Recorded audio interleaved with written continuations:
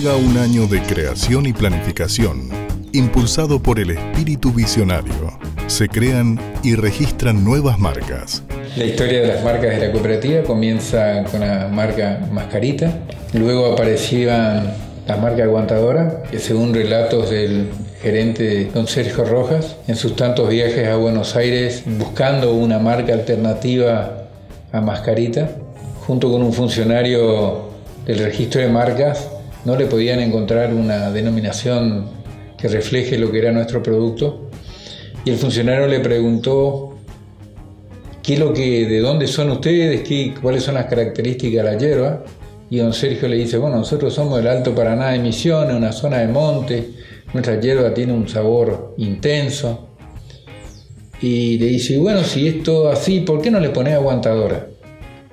Y de esa forma, así casi sin querer, surgió lo que para nosotros es nuestra marca emblema, Yerba Mate aguantadora.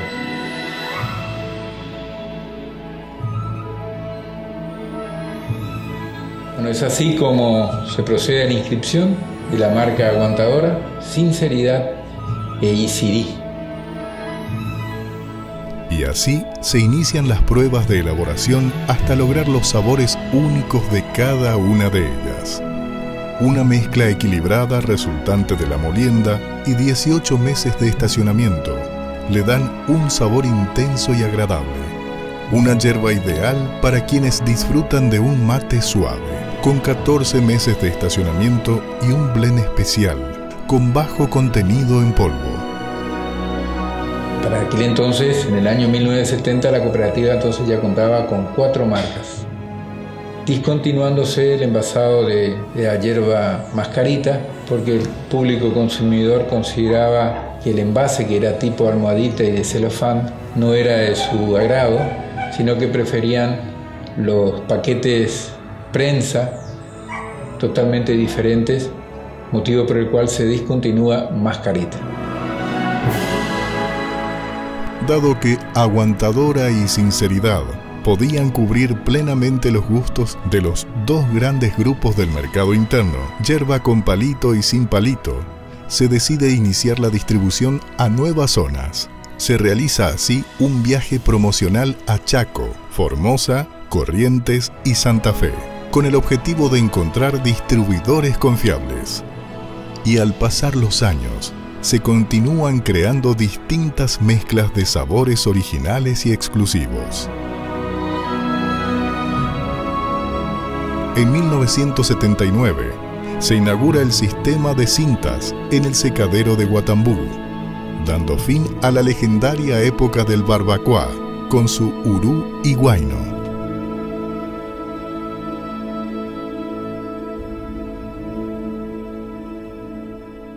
Debido a la fuerte demanda, se fueron adquiriendo nuevas tecnologías para mejorar la capacidad productiva del molino y adicionar también la venta de saquitos de mate cocido.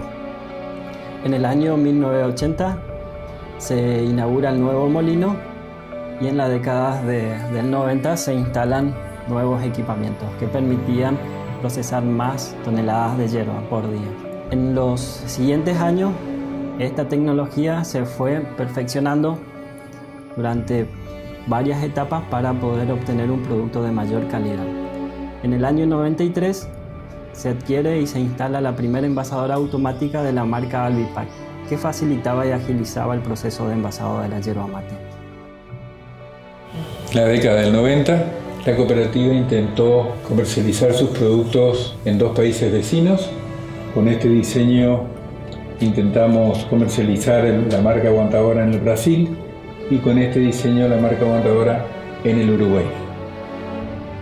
Bueno, para nuestro mercado externo nosotros utilizamos toda la familia de productos aguantadoras, sinceridad y pampa a distintos destinos en Europa, Norteamérica, en Medio Oriente y también Sudamérica. Tenemos algunas marcas que nosotros usamos en exclusiva para algunos destinos, por ejemplo la marca Monte Carlo es utilizada únicamente para el mercado chileno. Así también la marca Doncellas, que es una yerba mate compuesta, pero en la actualidad la discontinuamos y la reemplazamos por aguantadora con hierbas.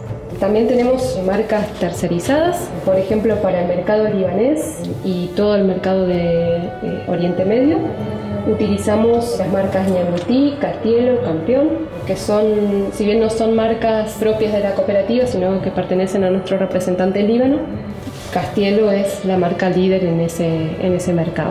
También, bueno, en estos mercados utilizamos marca aguantadora y las demás para esos destinos. Durante el año 2000, la cooperativa busca innovar nuevamente, haciendo modificaciones en lo que es su planta de producción, reubicaciones de máquinas, las famosas prensas Mudri, se inauguró el comedor para el equipo personal, también se incorporaron hornos para la termocontracción de polietileno, que hacía un nuevo sistema de packaging que facilitaba la logística y el transporte del producto. El crecimiento impulsó a seguir modernizando. Es así que en el año 2007 se actualizan los diseños de aguantadora y sinceridad. Nuestro primer diseño de Yerba Mate aguantadora se observa en esta exposición. Claramente era de papel craft, pero era de paquete prensa como el mercado exigía. Pasamos de papel craft a papel laminado. En la década del 90 transformamos el dibujo en una fotografía. En el 2007 se tomó la decisión de un cambio total, tanto en el diseño del envase, en el sabor, en la molienda y en los componentes, que sigue en vigencia hasta el día de la fecha. Con la marca Sinceridad se arrancó con el primer diseño, que en aquel entonces nadie la conocía en la zona como Sinceridad, sino le decían pañuelito, básicamente por el pañuelo que tenía el gaucho que aparecía en el diseño. Se observa la evolución de los diseños hasta que también en el 2007 toma la fisonomía que actualmente tiene la marca.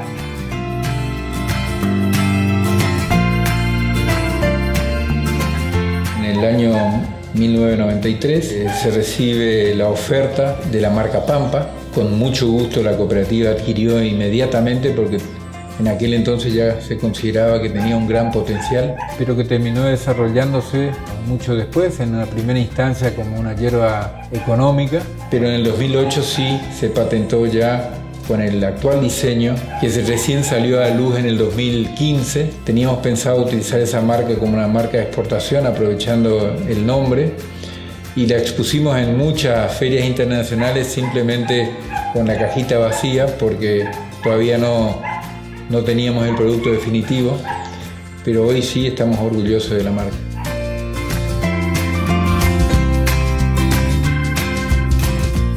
A partir del año 2013 se instala en la planta de secado La Rague una chipeadora de marca Plan Alto, a través de la cual el objetivo fue la utilización del chip de eucalipto y eliminar la utilización de la madera nativa en el proceso de secado y en el proceso de sapecado de la yerba mate. La capacidad de almacenado del chip de eucalipto en la planta de secado de La Rague está alrededor de los 5.500 a 6.000 toneladas. Durante el año 2014 se trabajó arduamente en la gestión y el procesamiento de la yerba mate orgánica en nuestra planta industrial de molienda. Esto nos permitió certificar el molino y así poder empezar a envasar nuestra yerba mate Pampa orgánica. Con todo este trabajo obtuvimos el certificado de planta para el proceso de productos orgánicos. En los siguientes años se llevan a cabo importantes reformas y capacitaciones para optimizar el funcionamiento y capacidad de todo el proceso de la yerba mate.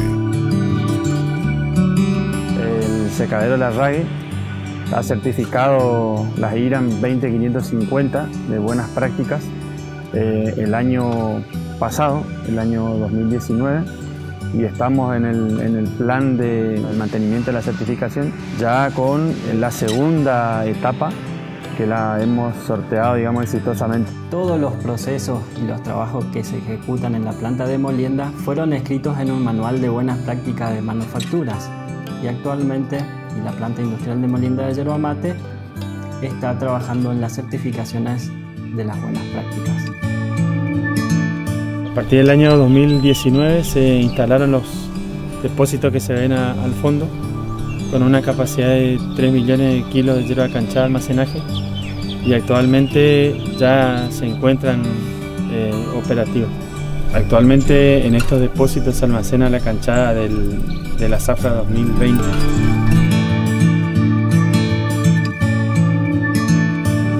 Mi nombre es José Elisaúl, soy ingeniero agrónomo, estoy trabajando en la cooperativa desde el 2017. Trabajo asesorando a los productores en lo que respecta a yerba mate. El atributo de orgánico de un producto es una característica de calidad que garantiza que este producto sea obtenido cumpliendo con unos requisitos adicionales a los exigidos a una producción convencional. Estos requisitos adicionales son la fertilidad del suelo, mantener la diversidad biológica, la no utilización de productos químicos, la no utilización de organismos genéticamente modificados y la trazabilidad. Estos cambios en la producción de yerba mate otorgan al producto final un sabor, aroma, color y textura original, más equilibrado y rico en nutrientes. Nos dimos cuenta, digamos, de que el producto tenía buena aceptación y que había un nicho de mercado que demandaba productos orgánicos, entonces nosotros comenzamos con producciones propias que van a obtener la certificación final como yerba mate orgánica. En el 2017 iniciamos con la producción orgánica. Inicialmente comenzamos con 5 productores más lo que es el terreno de la cooperativa. La cooperativa, para fomentar la producción orgánica, decidió financiar al productor lo que es la parte de fertilización y la parte de certificación de la producción. Iniciamos con estos 5 productores y hoy somos 10 productores, abarcando alrededor de un poquito más de 200 hectáreas de yerba, con un potencial de producción de 1.300.000 kilos. La cooperativa, además de la producción orgánica, cuenta con la producción convencional, que es la mayor parte de la producción, que hoy son 260 productores activos que entregan a la cooperativa alrededor de 12 millones de kilos. Desafíos a futuro para la cosecha de yerba mate es implementar lo que es la cosecha mecanizada de la yerba para mejorar lo que es calidad e inocuidad de la yerba. Buscando la innovación, este año se lanza la nueva Pampa BCP, una yerba mate suave, con bajo contenido en polvo. Actualmente estamos trabajando en un proyecto de una nueva planta industrial.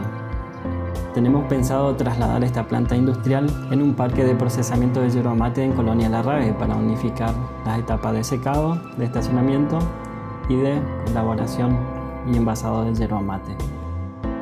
La capacidad planificada de esta planta es de 1.500.000 kilos mensuales. Agradecimiento a la cooperativa por darme la oportunidad de desenvolverme en lo que es la producción de yerba mate y trabajar con los socios de la cooperativa, que es un ambiente diverso donde se presentan distintas situaciones y que me permitió desarrollarme profesionalmente.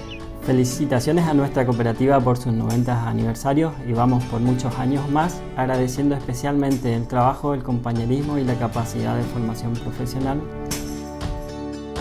Felicidades a la cooperativa agrícola Monte Carlo en estos 90 años, desde el secadero Larrague, trabajando día a día para poder mejorar la calidad de nuestra yerba canchada. Este lindo equipo de trabajo se siga manteniendo a lo largo de muchos años más. ¡Feliz 90 años, cooperativa! Estamos abocados a perfeccionar los procesos de la yerba mate, desde la chacra hasta las góndolas, optimizando las condiciones de trabajo para mantener inalterable la calidad final de nuestros productos.